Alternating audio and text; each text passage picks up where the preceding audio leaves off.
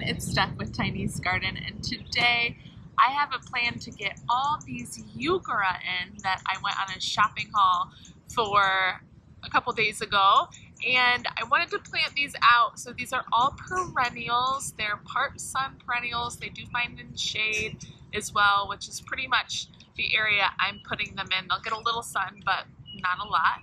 I'm going to simply put some biotone starter fertilizer in the hole and cover them back up. So it's a slow release fertilizer. It should allow them to get the nutrients they need. I need to figure out where I want to put them though.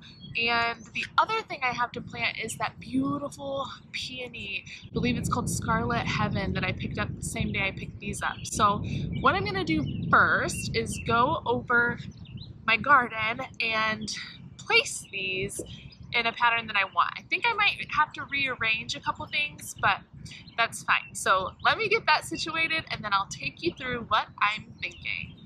Let's do it. In case you didn't see that shopping haul video, I want to go through the varieties with you. So this one's a Coral Bells. That's the common name for Heuchera. Dulce Wildberry, and look how gorgeous these are. They're the biggest ones. Beautiful. This I think is my favorite. Check those out with that silver glossy foliage. Is a Coral Bells Dulce. Get the tag out for you. Dulce Silver Gumdrop. And lastly, actually I got a couple more for you. Isn't this pretty and so unique? I've never seen this one before. This is called the Coral Bells Black Forest Cake. Such a unique one. Look at that dark foliage with those poppin' blooms at the top. Love it. This could be my personal favorite too. I go back and forth. The Dulce Speariment. I've already got 3 planted in my garden over here. Let me show you quickly. And full disclosure, if you saw my Cosmo and Xenia video, you heard about the coyote feasting. This is the remnants. So I'm sorry that's there, but I'm not touching it. We've got the Dulce Speariment right here. And I just love how it looks in the garden with those leaves. I think it's such a unique, pretty green, and the juxtaposition with the bright pink blooms. So this is on the list for today. Let's get them put in order. Okay, I have now placed them all. I'm not going to tell you how long that took me, but it took me a little while. And let's take a look at where I've placed and why. Let's start over here by the stop sign. This is the right side of our property, right side of the driveway. And I've placed the silver gumdrops here because I think the silvery purple with the pink blooms at the top goes pretty nicely paired with these tulips back here. I forget the name of these. I didn't have an exact match, but I'll put what I think it is on the screen. Those are just really coming into their own now. So they're a late blooming tulip, which means that these would probably come up before the back ones. So I think that'll work well together. Another reason for this placement is these smaller tulips behind here are my earliest blooming tulips. They're definitely faded now. Those are the Kaufmannia tulips. So what will be nice is that as those fade, these here should really grow and get bigger. And then these up here are Stella de Oro daylilies that have yellow blooms, but that happens later in the summer. So we've got some multi-season interest here and layering that I think will look and marry with all the elements in here pretty well. Now coming over to the other side. Here I've got some explaining to do so you can see what's going on here. I've got these grasses, which don't get much bigger than this, but then I've got another one down here that I planted. As I first year in the house, I planted those with some things in this bare center here, which did not work and did not come back. So I'm going to rearrange. I'm going to move this one, which isn't doing as well here anyways, over in a spot right here. Those are black-eyed Susans. So we'll set it there. Over the summer it'll get overshaded, but that's okay for now. These are a drift of foxglove coming through here. These are seedlings that I grew from seed this year. So we'll see if they flower this year. Probably not. But next year they should come back. They're biennial, which means they'll put on a lot of green growth this year and then flower next year. And those get pretty tall. So behind the foxglove here, I've put a group of 3. I really like the groups of 3 for this Heuchera. This one here, again, is the biggest one. This is that Wildberry, I believe it was called. One here, and then one just past this light here for a couple reasons. They're gonna get pretty big, so I don't want them too close together, but I've also put them in a spot where there's a daffodil that's gonna fade back. Here's a big daffodil that's gonna fade back.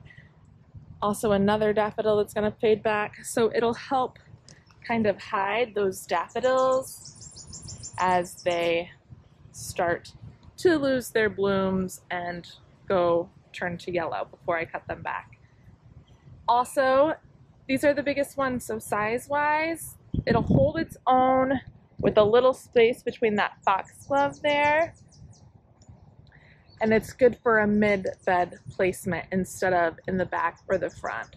And I also like how the purple is popping with all of the green. I think that looks pretty nice. Which brings me to this spot up here where I'm moving this from. These 3, I'm going to have mirror off of this side, my group of 3, right where these tulips and this grass is. So I'll put one back here, one up front, and one behind. I just haven't cleared that out yet, so that's why they're not setting there. And this is some blue lobelia, I believe, that was here before we moved in. I think that's also part of what this could be. Those aren't doing very well though, so I may pull them at some time too. And now we're in the back of this bed where the Wildberry is, and we're gonna keep coming back here. So around the whole bed, tulips are up in there coming around the tree. Right here is where I placed the black forest cake. And this is the smallest one. However, the only thing beside it is hostas, and these are not gonna get too big until they bloom, if I want them to bloom later in the season. And this helps me out because last year I planted a nice annual display through this area, but I think with those holding their own there, I don't necessarily have to put anything in that space, which is where perennials come in handy, because they'll come back year after year after year. And I also like that really deep, dark, purpley, almost burgundy black leaf bouncing off of all the different greens up here. I think it allows this to really shine and be evident in the bed with those pink berries popping, which is what I want. So that's the plan of attack. First thing I need to do is move that bluegrass to its new home where I want it, and then we'll start to get everything put in. As far as the peony, I haven't gotten that figured out yet. I might hold off on that today. We'll see how much I get done over here. And with these tulips here, I think I'm gonna pull all of my tulips up by the bulb this year. Some tulips come back every year. I had a couple that came back this year around this big tree and up front that were there from last year, but overall tulips don't necessarily come back each year. Again, some do, but I think I'm gonna do a totally new spread, totally new color palette next year, so these little tulips are gonna be ripped up here. It's okay, it's okay.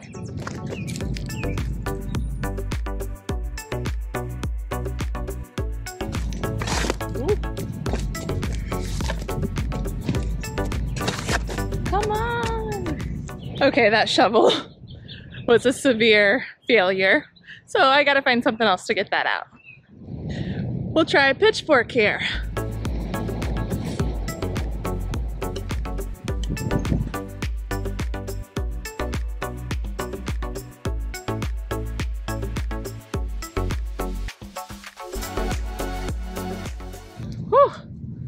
There we go. Okay, here we are. Doesn't that look better? I like how it coordinates with that Heuchera over there, but I love how it's mirroring this side as well. And there's a little bit of space. These are a little farther forward than these, but it kind of creates a mirror effect on both sides of the driveway.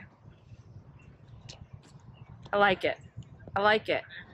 Now, when I'm planting perennials, I place them in the spot I think I want them in their pots for a variety of reasons. One, I want to see how it looks there. I want to be able to move it around, try different things, which I definitely did with all of these.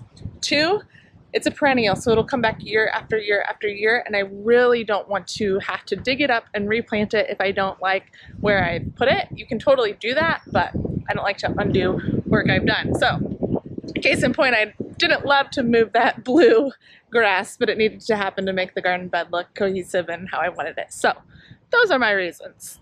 Okay, let's get these all planted in the ground.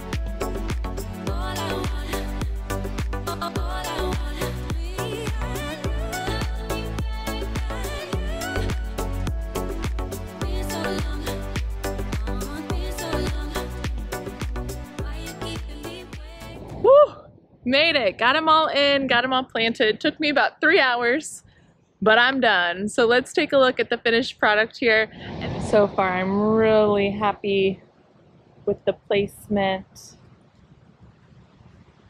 And I love how you peek through and you can actually see those black forest in the back as well. But I think the Speariment and the Wildberry complement each other really well. And of course, the mirror of the Speariment here with the Speariment over here kind of bridges the two flower beds together really nicely. There's the Black Forest cake along with all the hostas here. And peeking through, you can see the Wildberry in the background, which I think is a fun little sight. But these guys look great up here. I'm really happy I placed them on this side of the serviceberry tree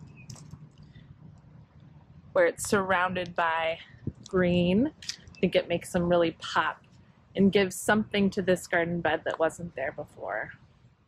And last but certainly not least, we come to the silver gumdrop Heuchera planted through the front here in front of those beautiful tulips, which I think I'll just plant more of next year. This one's a little close to the hosta, but overall it definitely still works, and that silvery purple foliage, I just adore it. Really adds something to this front garden bed space, a little punch there. I'm really happy with that. I believe my next garden goal is going to be to add another punch of purple in this bed, either where that squirrel was laid to rest or over here in the arch between the sedum and hydrangeas, just to marry with the purple that is seen in this bed and balance that out a little bit. Again, those Heucheras are sun to part sun. I spaced them a little over 12 inches apart. Each of them are a little different height-wise and width-wise, but overall I think they'll be fine at that spacing. The Wildberry for sure is the tallest, the Black Forest cake the smallest, and then right in the middle I believe is the Speariment. So they'll all fill in really nicely in each spot that they're at and give me a good show every year because, again, perennials come back year after year after year. And that'll do it for this video, everybody. Thank you for coming along and planting those perennials, specifically Heucheras, out in the landscape with me. Please comment below and let me know what your favorite variety of Heuchera is. I'm curious. Those plants have really grown on me. I hope you found it helpful, and if so, please like this video by hitting the thumbs up, and if you haven't yet, subscribe to my channel to follow along with all things garden. We'll see you in the next one, and as always, happy planting! Bye!